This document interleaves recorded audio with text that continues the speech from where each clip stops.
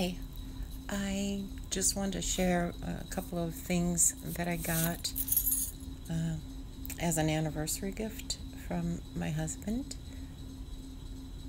And I got a lot of other things too, but I'm only going to focus on two.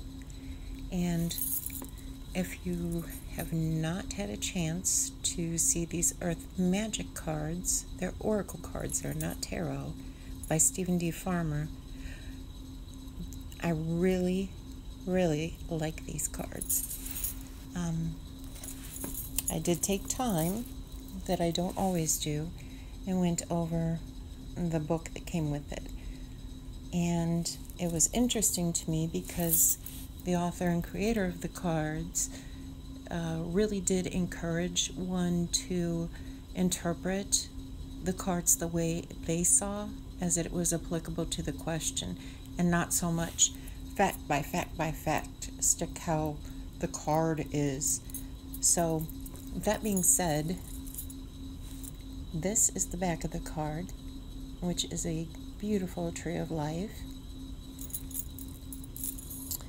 And I'll just split the deck.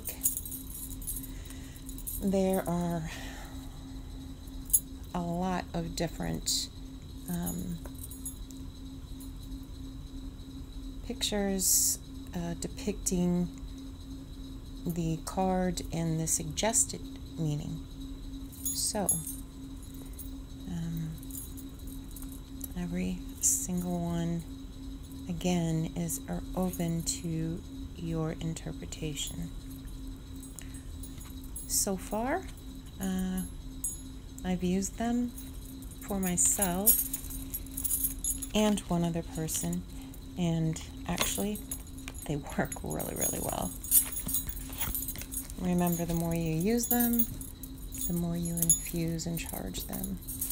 So, good cards there. The other thing I got was a book by Cassandra Eason, 1001 Spells. It's a hardback book, and I think I paid maybe $11 or $12. But let me just show you real quick the table of contents. It's actually broken down into specific needs, and then each of the chapters has different sections, so it gets very, very specific. The thing that I really liked was, let's look at this one. It's what I flipped open to draw lasting good fortune by using a magnet.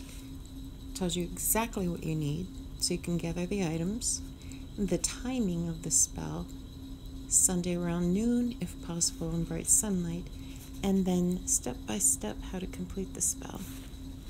So there are a lot of spells because it is a really thick book. So I really felt like it was worth the money, and every spell that I've read so far seems to be very straightforward, and it's one I'll enjoy. So, wishing everyone a wonderful Letha coming up. Take care.